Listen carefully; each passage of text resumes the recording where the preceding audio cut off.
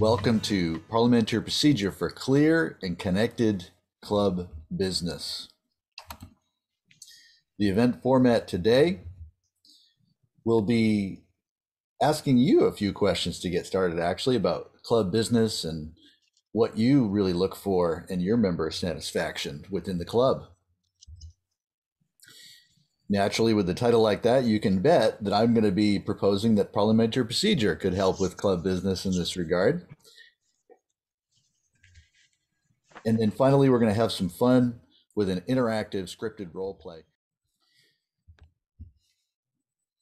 Audience, I have a question for you. Now, at this time, of course, I just asked about the mute, but I'm going to ask if someone would just call it out, your thoughts on this, or put it in the chat, and perhaps our secretary could help with calling this out.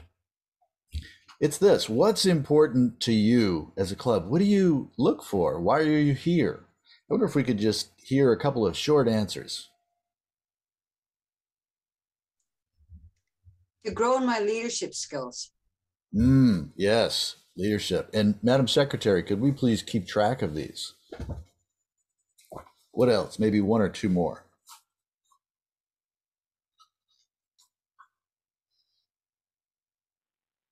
Clearer communication with more impact.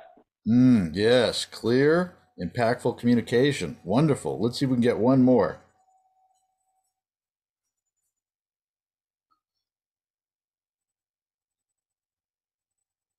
Does anybody like to be heard in meetings? In other words, do you want to be that person that has a thought on your mind that you would have loved to express it but didn't come out? Or do you want to be that person that has the opportunity to connect? Dave, I didn't unmute myself. I was going to say, let every voice be heard. Yes, that is wonderful. And with that, I don't think I can say it any better. I just need to move on from there. Thank you so much. What I want to say is consider that these can actually be your club goals that are now officially written down in the meeting minutes. Question for you. Isn't it fabulous when every member is actually heard and participates, just like right now? And you're allowed to say yes or no. Any quick feedback? A yes, a no? Absolutely. Excellent. Thank you. What if, in fact, there were a world-renowned method to help with this? Well, it just so happens that we have something called Robert's Rule of Order. It was created by Henry Martyn Robert, the first edition being published in 1876. It is a system designed to utilize parliamentary procedure in non-legislative organizations like this. We're not creating laws. It came about, he was a church organizer, apparently, I believe the story goes, and the meeting was cacophonous. It was far from convivial, I'll put it that way. People were talking over each other, and he realized, my goodness, we need to do something about this, and this is how this was actually born. There's also a rich history in Toastmasters International with Robert's Rules, which is a version of parliamentary procedure.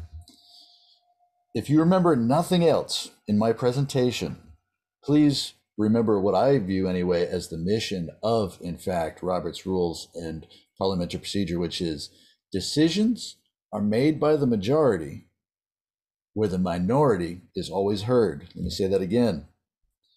Decisions are made by the majority where the minority is always heard. And I hope you'll get a feel for that and maybe be inspired to learn more about this throughout this presentation. There is, in fact, a vast body of knowledge. There are hundreds of pages, continuing iterations and updated versions of this. There are expert level parliamentarians that deal with this topic, and I am not that expert level parliamentarian. However, I will say this: I have used this procedure for club business, and I'm presenting to you today what I would call the basic level package, specifically to help and enhance autonomy and collaboration for members, to help with organized club business meetings. That was something that came up, clear, impactful communication, as someone was talking about. Finally, to provide tools for contentious issues. Let's face it, does communication always go perfectly as planned, or are there things that can come up? Whether it be personal issues, whether it be just, oh, we're a little bit out of order in the meeting, let's get back on track. I hope that we've planted a seed of interest, and let's have some fun. In this basic level package, we're going to first talk about what's called a main motion processing of a general flow. The main motion is typically that topic that the club is concerned about and we can take action on in a unified way. We're also going to talk about some basic motions appropriate for interruption. Why is that important? Because the whole premise of parliamentary procedure, Robert's Rule of Order, is in fact that one person is getting a chance to talk at a time. It's not people just talking over each other, but there are some motions where interruption would actually be necessary. So you could speak without the presiding officer calling on you because, again, they are immediate. We're also going to just provide a few thoughts on club business voting. It might be review, or it could be some new information for this club. Here we jump into the main motion processing. The presiding officer, you have a presiding officer every single meeting. As a matter of fact, Harvey has been in Toastmasters for many years. He is our presiding officer. In this case, if he were presiding officer for a club business meeting, he would be the one to recognize a member offering a main motion. Then another member would have to, in fact, second that topic, that motion, if you will, in order for it to be heard for the assembly or general membership, in this case, in a less technical sense. And if this seems like a lot, I want to let you know in the interactive script, we're going to be dealing with a lot of this. And in our 11 to 15 minutes we have today, this is a vast topic, but I think we can get some essentials for you and for me to learn as well. Once it is in fact seconded, meaning of general interest to the assembly or membership, the presiding officer would lead a motion discussion. And that would be a back and forth with in favor and opposed to the motion. If you are in fact voting on this, the presiding officer would lead the vote. He would be asking for those opposed, in favor, and there are going to be some that don't take a positive or negative position, in which case those are called abstentions. When the voting has been completed, the presiding officer announces whether the motion is passed or failed. Something I really need to tell you about, even at this basic level, is that we have something called amendments. They are intended to modify in a very specific way, in this case, the main motion. It's in fact to strike out, meaning kind of delete it. We don't use that word in parliamentary procedure, but you strike it out, or you can insert a word into the motion that was presented, or in fact, both. Just like the main motion, it does require a second. And this one is interesting because it is actually discussed and voted on prior to resuming the main motion. This is because it's intended to improve a motion for voting. What are some of these basic motions appropriate for just jumping in, even when not called upon by the presiding officer? We're not going to get into these specifically in the script that we're going to go through in a moment, but I wanted to let you know that these would be reasons, in fact, to interrupt. One would be a call for orders of the day. And that's basically, hey, I notice we're getting off track with the agenda. A point of order, that's adherence to the general rules. Could be an appeal, that could be to reverse a ruling. In that case, it would require a majority vote, more than half, to pass that appeal. Questions or points of information, this would be to request clarity or information about the business at hand.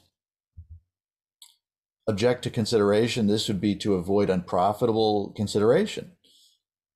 meaning you're kind of stopping it in its tracks.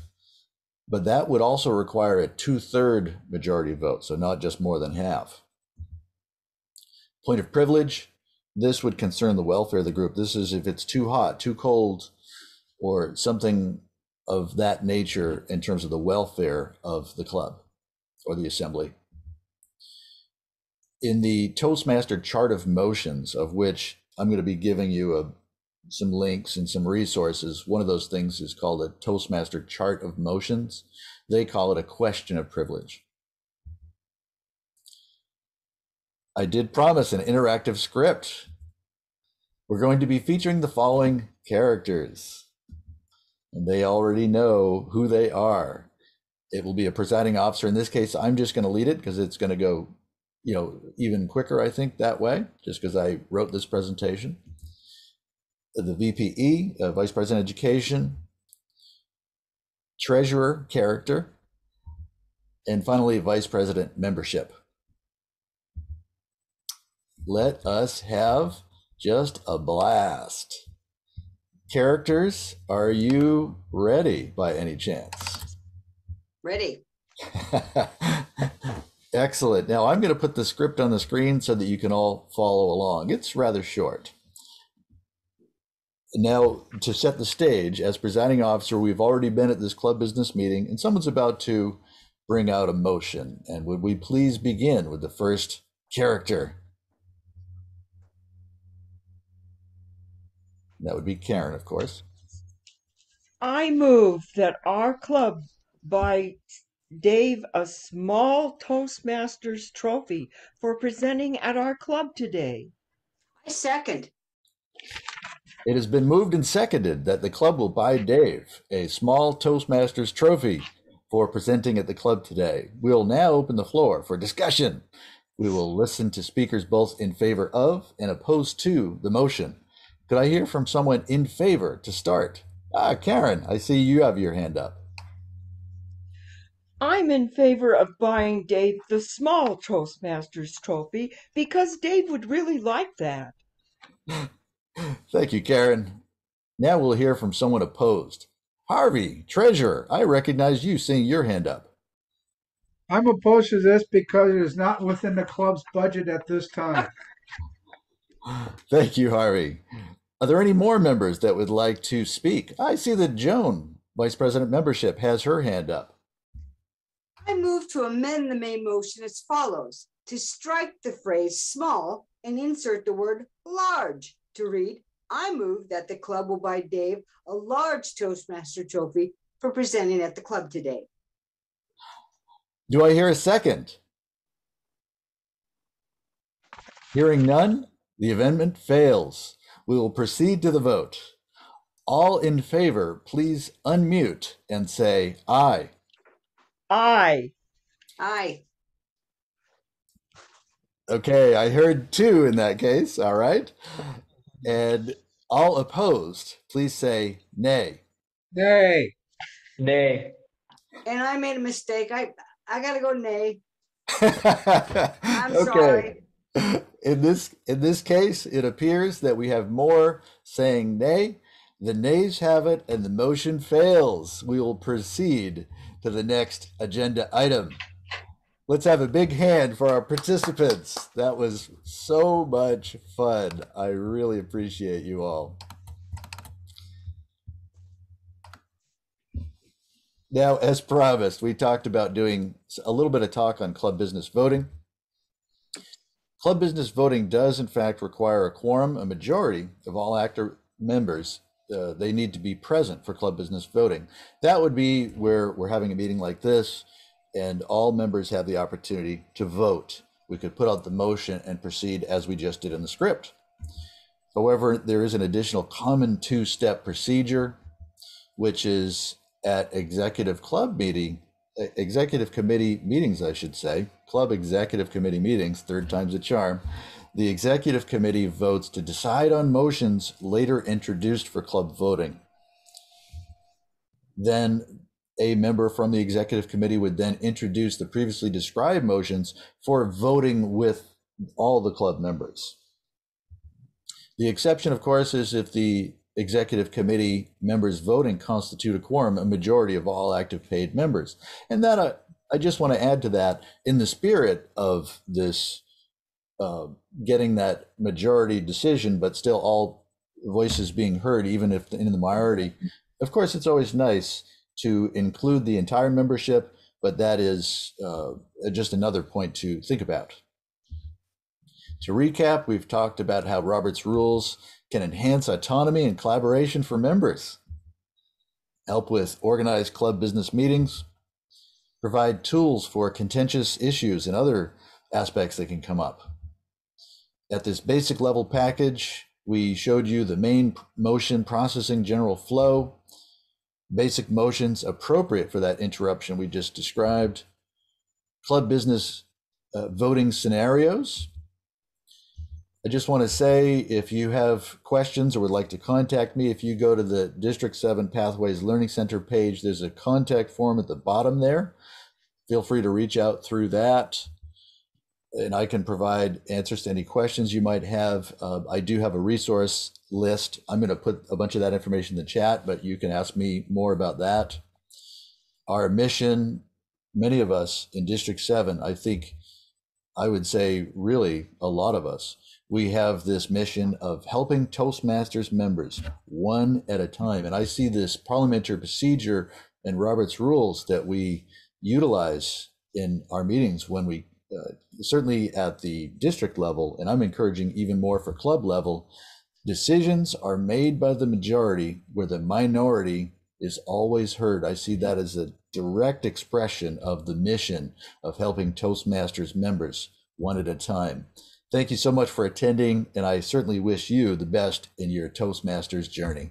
Back to you, Madam Toastmaster.